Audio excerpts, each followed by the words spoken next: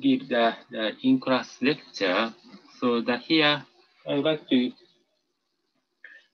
discuss about the, sorry, choose this one. Okay, so that here, if I have time, I would like to discuss the charm physics and the baryon decays.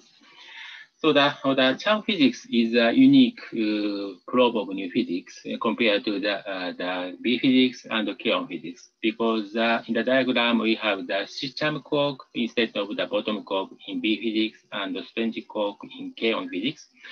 But this charm quark is an uptight quark compared to this bottom and the strange, and it has the intermediate mass between the bottom and the strange, and it has a positive charge. So that this is a unique probe compared to the bottom and the strange quarks. And since the currently available lattice cutoff is up to 5 GB, so the AMC is very below unity. So the reliable relativistic simulation is already possible. And we have accumulated data from charm, so-called charm factories. And one representative experiment is the best experiment as I have in China. And this is the E plus minus collider to generate mainly the J-Shiba meson. And this machine has been in operation for more than 10 years and still it's running. And Caesar and this is the Cleopatra Creo-C experiment was led by Cornell University, and this is also the E plus C minus collider, and its operation is ended in 2008. And I also note that the B factories can also provide information, the data for the charmed hadron decays. So the simplest decay is the leptonic decays. So the master formula is the same as the D meson leptonic decay. And this here shows the calculation of the D meson and the DS meson decay constant. And you can see that the many groups have been calculated this decay constant and give the consistent result. And this decay rate can be experimentally measured by the Vesely and the Creo-C and the Bell-Baba. And then this experimental result is turned into the prediction for the decay constant times CKM element.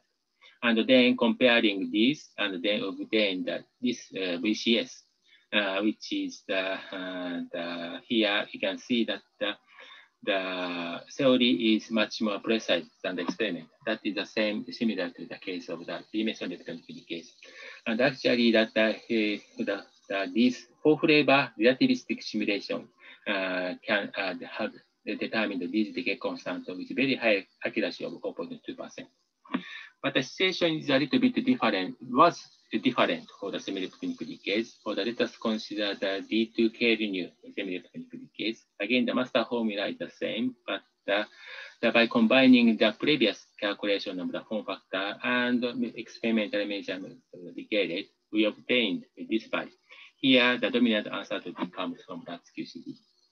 But very recently, HPQCD collaboration calculated the relevant form factor very precisely, and then they obtained they employed the relativistic approach and simulate a wide region of the lattice spacing and the physical baryon mass, and then they improved the accuracy of the lattice calculation from the 1.5% to the 0.5%.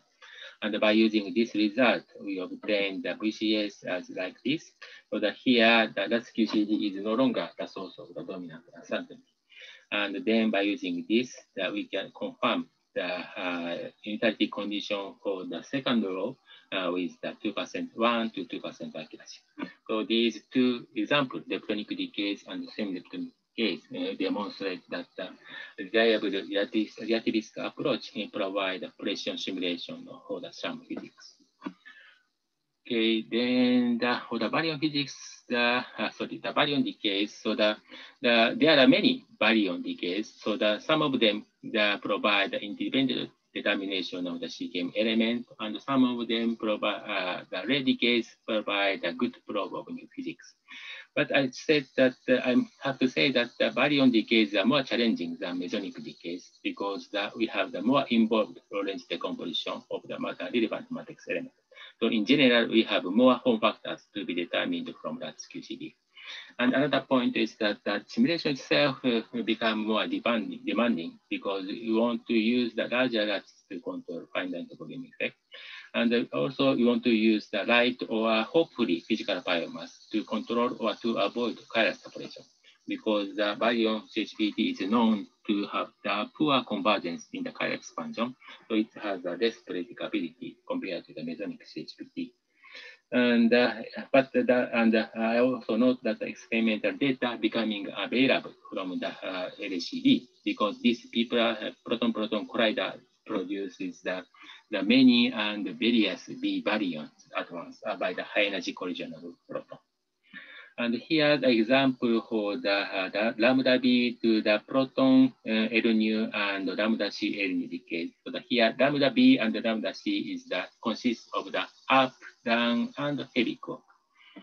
Okay, so in the discussion of this VUB and VCB tension, I ignored this slant orange band, but this is the result from the baryonic decay, these semi-leptonic decay. So that these are marginally consistent with the mesonic exclusive decay. So probably we need some improvement or cross-check. So that in this the calculation, they employ the relativistic, so-called relativistic heavy coaction that is in the Helmholtz-like approach. But that is okay. But they use only the Taylor spacing and relatively heavy pion mass and small box. So that this setup is good for the first calculation, but to be improved or cross-checked by independent work. So I don't have time, so I skip this. And let me summarize this class. So for the heavy flavor physics, that QCD has wide applications, and that such new physics is just one example of them. But I have to say that the fully realistic relativistic simulation is still difficult for next 5 years or so. So we have developed a few approaches. And the relativistic approach is thanks to the improvement in the computer power and algorithm. Now, relativistic approach provides a very precise realistic study for champ physics. And EFT approach provide independent calculation based on the HQET and LQCD and Fermi approaches.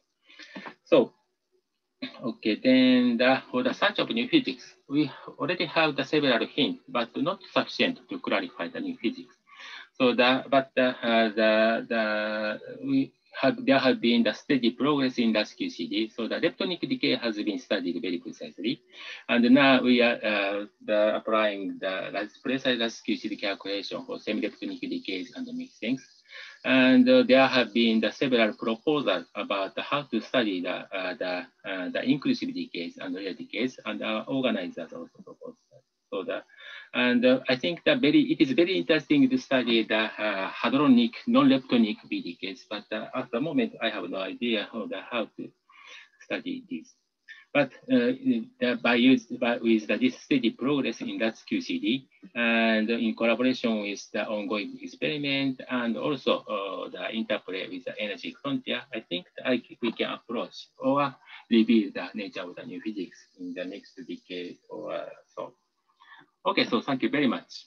So do you have any questions?